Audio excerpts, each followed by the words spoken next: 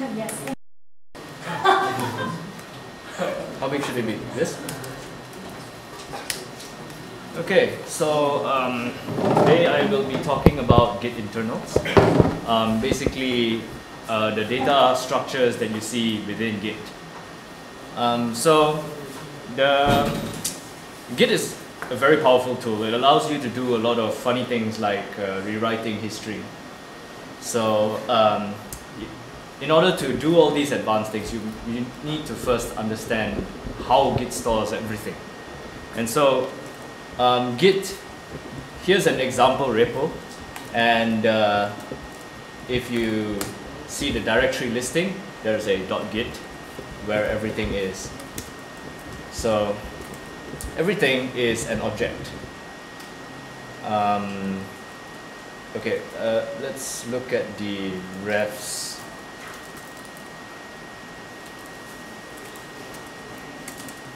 Okay, so you see here in .git/refs/heads, this is all your list of branches. Each one is a plain text file that just gives you a commit hash. If you take this and do git show, you can see your commit. Can you scroll up a bit? Your headings. Yeah, hang on. Let me, Wait a moment. Oops.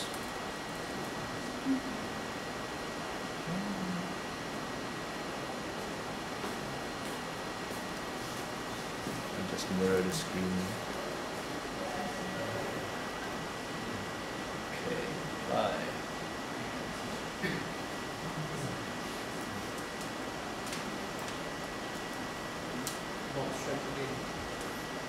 All right. So how do I? Yeah, just show the window. Like that. Will this work? Can you open a new tab?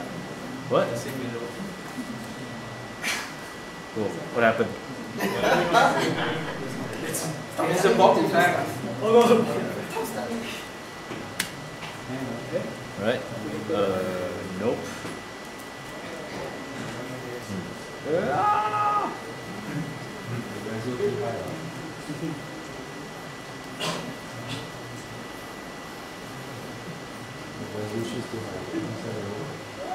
No, I think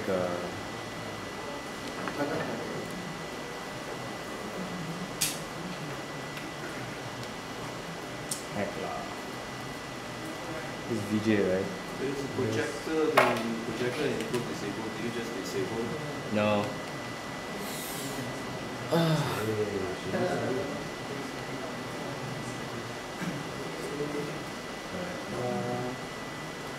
And we're in not mirrored mode. Unblock it? It's okay. Okay. Yeah, I think I forgot to click keep this configuration just now, so it reset. Okay. Like I mentioned, everything is an object. So first of all, let's look at the tree. I mean the commit tree. It's just quite a simple tree. Quite a simple history. Just 3 commits. Most of them are empty. And so the first thing is that let me draw. Where's the pen?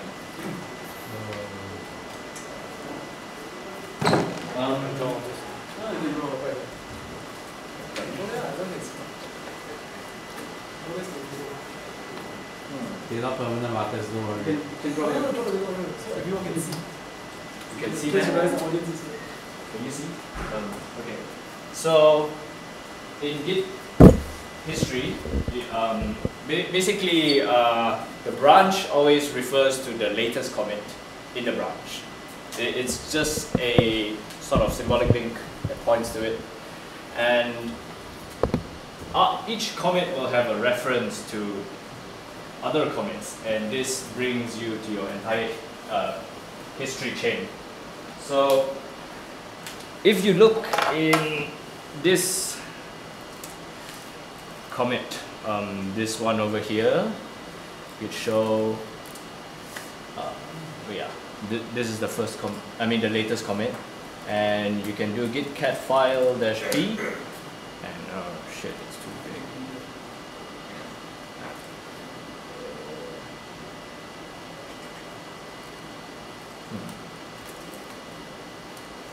Yeah, so over here, this is what's internally inside the object for the main the head commit. And you see a few lines. One is tree. A tree in Git is a directory. The parent is the parent commit, and so you see this, the first 8 characters in this are the same as these 8 characters. And the author and committer are here, and then you have your log message. So all these things put together in some kind of binary format and then hashed give you the hashed using SHA-1 gives you your commit ID. So all these objects in Git, they're hashes of their contents, which means that when you change anything, the commit hash changes. So if we if we examine the tree, oops, git cat file p, this a tree, then you see that there are blobs, but you can't see this. Okay. Oops. Okay, so if you examine this tree, you see that there are 3 blobs, and these are actually your files. So we have commits, trees, and blobs. Trees can contain trees, which are other directories, and trees can contain blobs, which are files. And each of these are the contents of your file. You notice that file 1 and file 2 have the same hash. And the reason for this is because both file 1 and file 2 are empty. This hash is the magic hash for empty file. And if I were to say copy this file, see cat file 3, this is the contents of file 3. If I were to copy file 3 into file 4,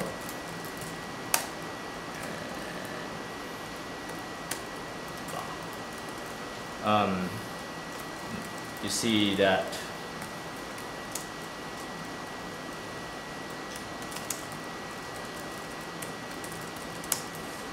we now have the same hash for file 3 and file 4. This is because the hash of a file, of a blob, only is only determined by its contents. Any file that has the same contents will get the same hash. Does it mean that only 1 copy is stored instead of 2? Yes, only 1 copy of files are stored. If you have 100 copies of the same file in the same Git repository, only 1 copy is stored. And all of these are referred to by the same hash. Won't you have collisions at some point? Sorry? Won't you have collisions at some point if you yeah, eventually one day there will be collisions, but across all the different Git repositories out there, but so far... There's a conspiracy theory that that's the purpose of Meetup.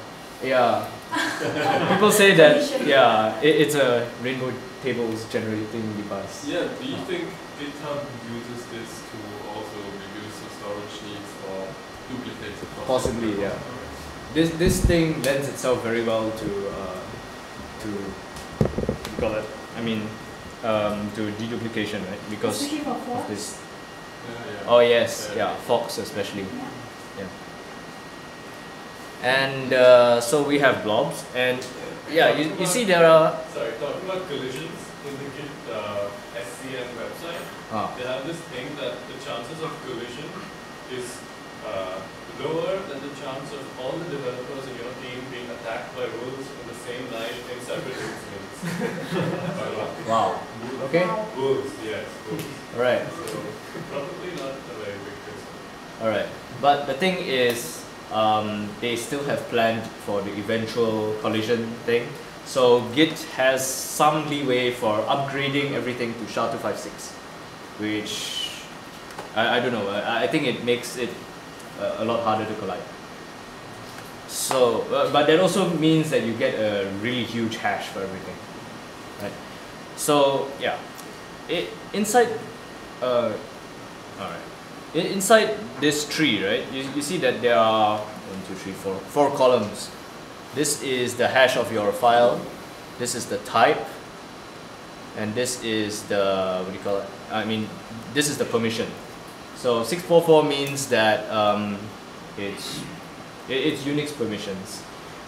It's basically actually Git doesn't really store the store the actual permissions. It only stores the presence of the execute bit.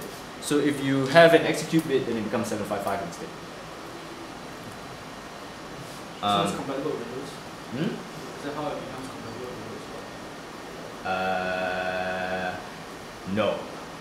The Windows and HFS on Mac have this issue where you can have, I mean, files are case insensitive. So if you have one file called capital blah and one file called,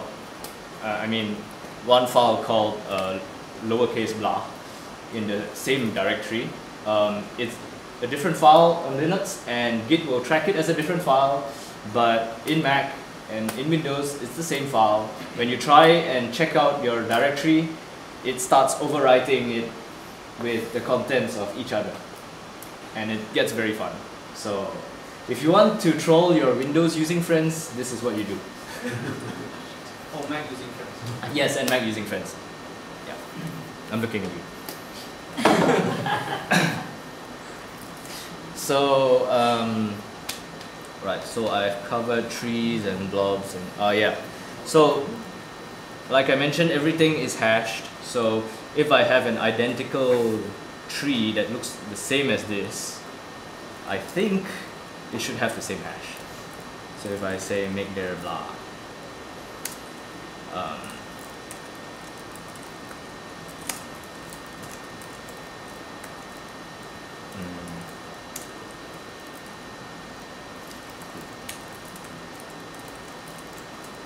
okay, git cat file -p.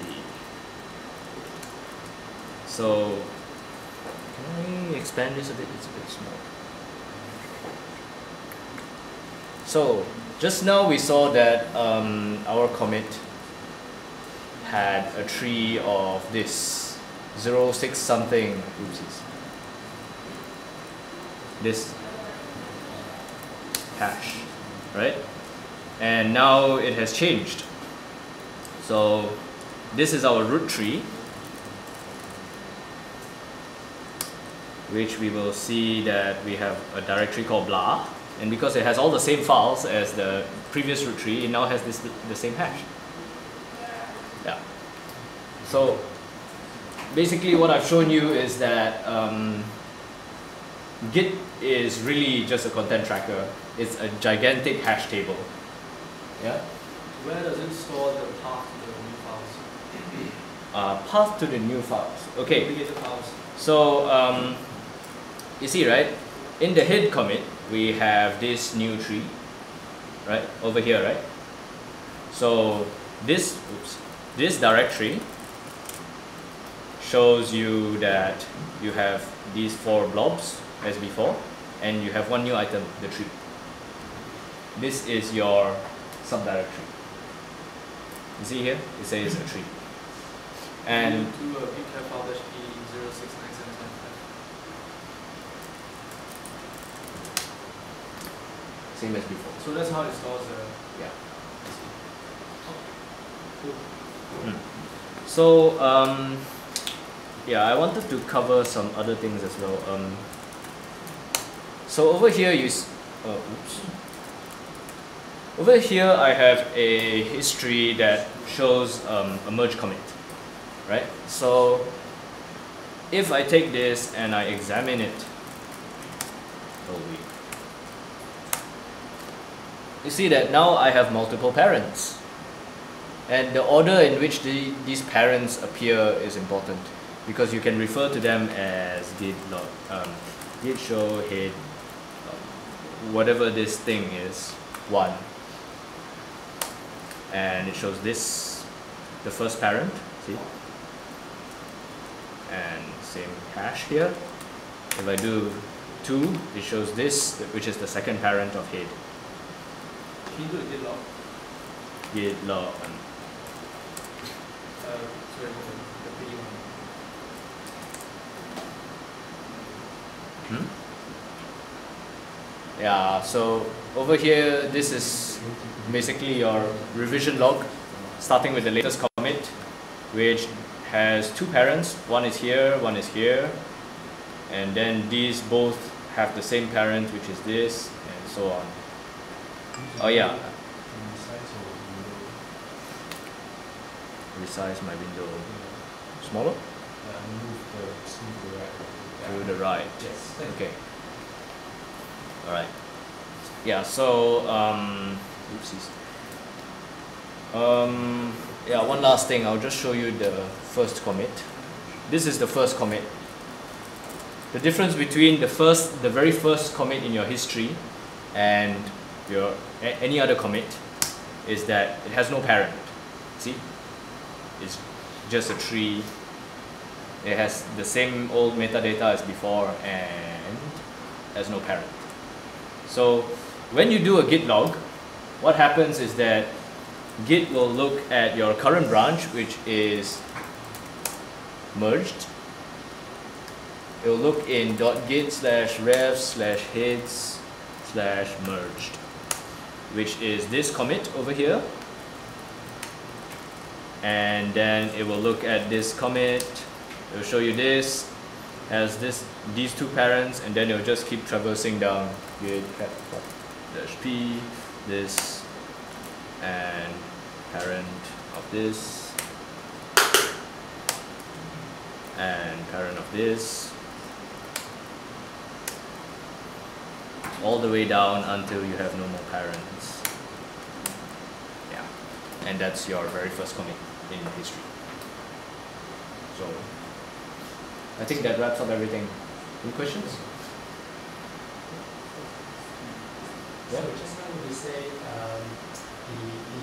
when we try to hash all of the metadata to give out a hash, right? Yes. So meaning if you go inside and change the history of the message of one commit, the hash will change as well. So correct. That would that cause any conflict to the other? Yes. That's why you have to be very careful when you're rewriting history. So the thing is, when you have a history, everybody believes that the history follows this path, right? But if let's say you do a rebase and then you rewrite history so it follows a different path all the way down, then someone tries to merge your tree, everything goes wrong. That's why there's one rule that people usually follow during rebase, any history rewriting thing, and that's do not rewrite history that has been published. Anything that's still within your own system, hasn't been published, you can rewrite. Anything that you have shown the world stays like that. And then secondly, since the parent is a hash, then meaning if you want to, let's say you have 3 commits and all of them have ultimately like the linked list, and you can point from one commit to another commit just by the parent hash. Exactly, it's a linked list. I see. So this also brings another thing, right? So because the commit hash is hashed out of the contents of the entire commit, right? This entire bit here. Therefore, all these have to remain constant in order for this hash to stay like as it is. Which means if I sign this commit with a tag, yeah, let me show you the git tag -s. Version v1.0, okay? Yeah, version 1.0. Okay. So now I have a tag called v1.0, and a tag is an object of its own. You see here there's a lot more data.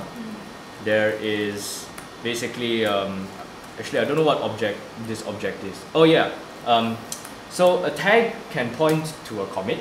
It can point to any object. You can tag a file. You can tag a directory, which is a tree. And you can tag a submodule or whatever. Anything that has a hash can be tagged. So in this case, we have tagged the current commit, which is this. And you see that the tagger has my name. There's the tag name here. And this is the tag message. And right, this part is what's interesting. This is what you call a PGP signature. PGP or GPG is this public key encryption thing where you have a key pair. Everyone will have a key pair, one public and one private. I keep my private key private, and I give my public key to everybody. With my private key, I can sign messages, and with my public key, you can verify that the message is signed by me. And if you tamper with it, the signature is broken. So by signing only the top commit, right? So this signature guarantees that this tag is correct. I mean, it means that I have certified that this tag is correct. And this tag refers to this commit. Where is it? Git cat 5-p. It refers to this commit, which refers to everything. So by certifying only the topmost commit, I've certified the entire history, saying that everything is valid, because SHA-1 is still what you call a cryptographically secure hash. It is not currently possible to reverse it within any reasonable time frame. And yeah, so that's Git security in a nutshell.